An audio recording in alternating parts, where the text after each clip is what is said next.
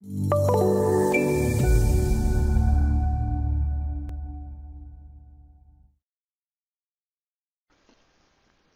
that we've investigated creating an XML file to use with the connection tags workflow, the next step would be to create your structural analysis model and run your analysis. After running your analysis, we can go and start assigning connections to the members that we want to design connections for.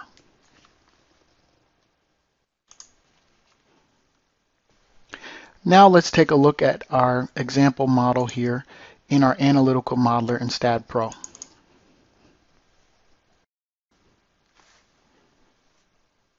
So now we're in our STAAD.Pro example model here, and we're ready to assign connections. So what I've done here is I've turned on all of the member numbers. So you see members 17, 18, 19, and also I've turned on the end colors. The green represents the starting end of the member, and the blue represents the end of the member. So what we're going to do here is we're going to render this model first before we assign any connections, so we can see the other elements such as the section properties that are in this model. Now that we've rendered the model, we can see here we have a number of columns and beams that are W-shaped.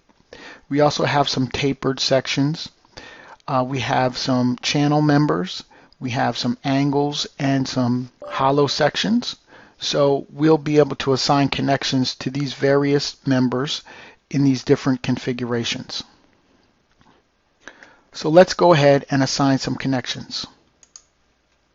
I'm going to go to the Utilities tab, and I'm going to go to the connection tags. And first, let's just open our tag so we can see the XML file that we want to use.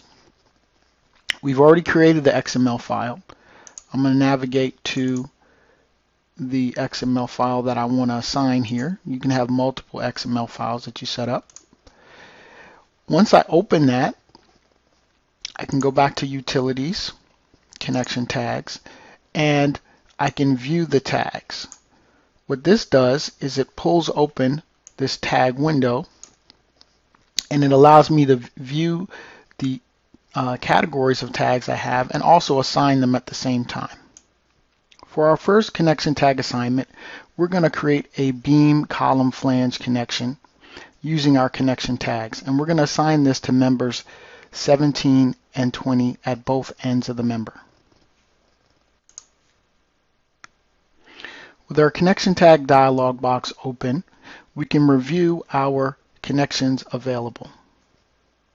We'll just hit this button here to open up the connection tag dialog, and we can look at the different categories that we have here. So you can see we have basic column connections, beam connections, smart column, smart beams, basic BCF, beam column flange, beam column web. So you can see the connections that we have here. Before we assign our connection tags, let's go ahead and select the members that we want to assign the connections to. I'm selecting members 17 and 20, and we're going to go ahead and assign a directly welded connection to these members. I'll go back here to Utilities, Connection Tags, View Tags.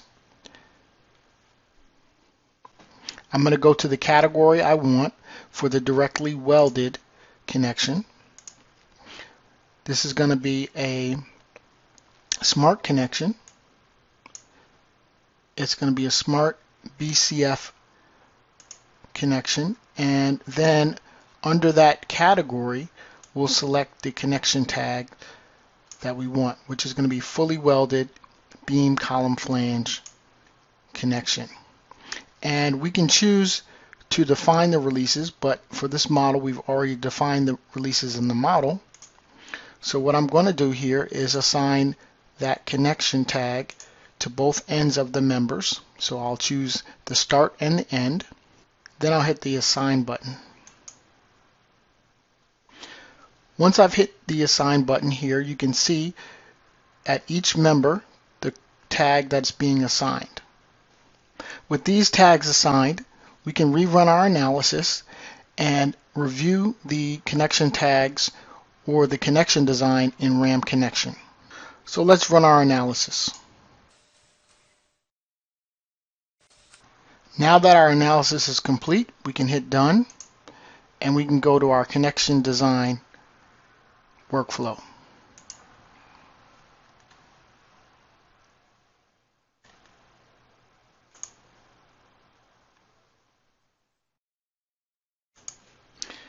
In RAM Connection, we can now see that the connection tags have already been assigned to the members, and their status is showing up in the connection design. So we have two members that have connections at both ends, and we can review those connections by just simply clicking on the connection. Here you'll see that the directly welded connection is showing the welds. It's showing a status of green and a ratio of capacity to demand of 94%. We'll also have our drawings that are available. So you can see here the member sizes are called out, the steel properties are called out, and the welds are also called out. Let's try this again for another type of connection. I'm going to exit the connection pad here. And before I exit RAM Connection, I'm going to delete these assigned connections. The tags will keep the information within the STAAD model, so even by deleting them here, I'm not losing any information.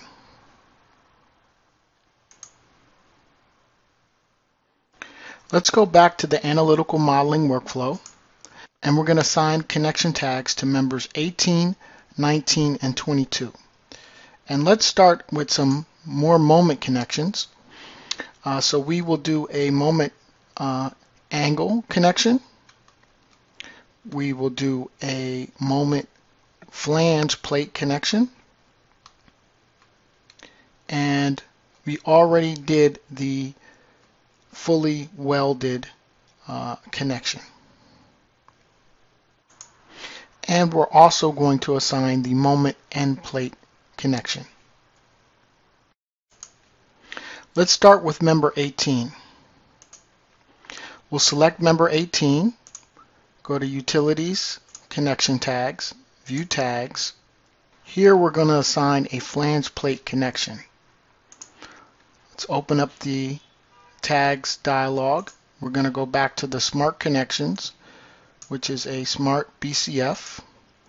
Under there, we'll look for the flange plate BCF connection. We're going to assign it to both ends, and we're not going to assign any releases because this is a moment connection, and so therefore we don't need any releases. We hit the assign button, and those additional connections have been assigned.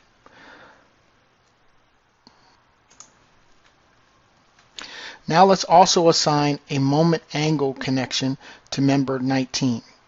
I'm going to click in the main window to deselect member 18. I'll select member 19, and we're going to assign that to the start of the member there. It's going to be the column flange moment angle connection.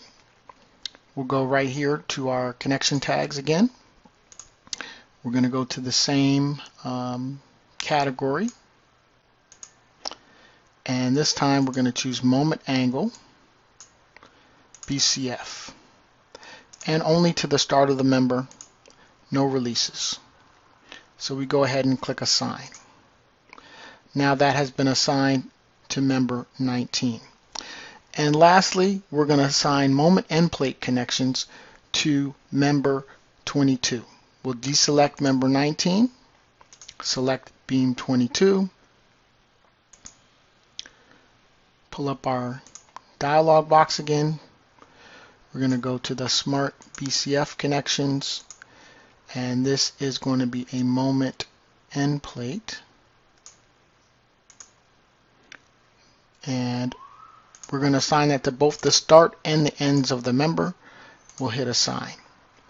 Okay, and that completes our round of connections. We can run our analysis and review these connections in RAM connection. So let's run our analysis and head over to RAM connection. Our analysis is complete.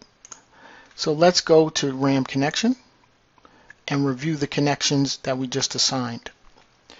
You can see we have the fully welded connections that are in there. And we just added the flange plate connection. So let's take a look at that. So you can see the flange plate connection is working. Let's also take a look at the moment angle connection.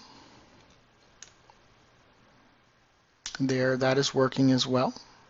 There may be some adjustments we need to make in terms of the overhang of the angle on the flange, but that's easy enough to fix there by simply spacing the bolts.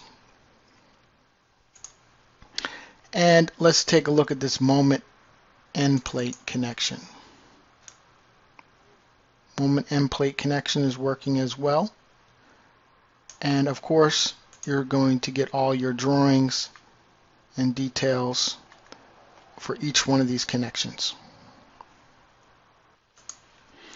Now that we understand the process of assigning connection tags and reviewing those connections in RAM connection, let's take a look at our full example model with a bunch of different connections already assigned. Here's our example model with many different connections assigned. Let's just take some time to walk through a few of these connections. They've all been assigned through the connection tags. So we left off on our moment end plate connection. Let's take a look at this one here. This is just the end plate connection, so it's not a moment, it's your shear connection. Let's jump down to the double angle beam girder all bolted connection.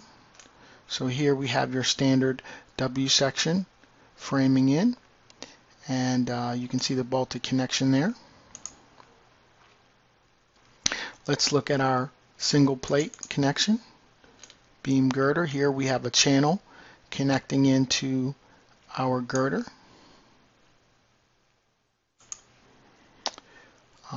Let's take a look at a few others here. Here we have an end plate connection to a channel, shear connection. Let's keep moving. Here we have a flange plate that's connected here to the, not to the flange, but to the web of the column. And let's keep moving here. We have a bent plate connection, so you can see that.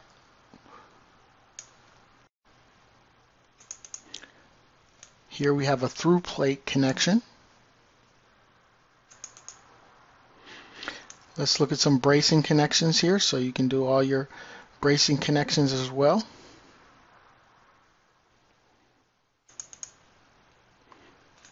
Here's a base plate connection. Let's look at some X bracing. We also have chevron bracing. Two different configurations for the chevron bracing, one with channels and one with hollow structural sections, round sections. Here we have a moment connection that is a beam splice. Here we have a column splice.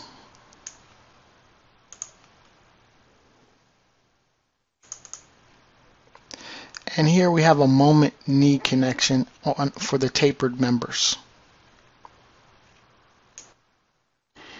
Also, we have a horizontal bracing connection here.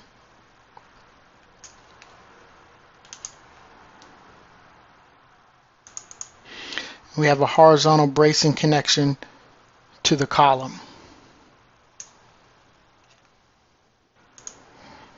So that concludes all of the different connections that we have in this model.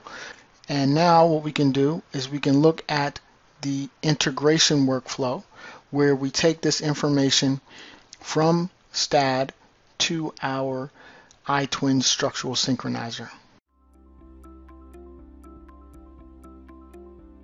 If you found this video helpful, please give it a like. If you want to see more such series, consider subscribing to our channel. Thank you, and see you next time.